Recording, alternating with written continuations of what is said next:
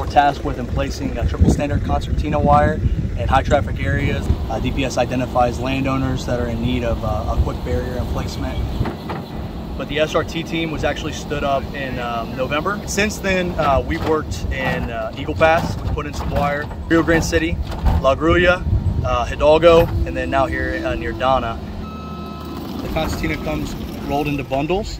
The bundles can be shaken out to 36-foot segments.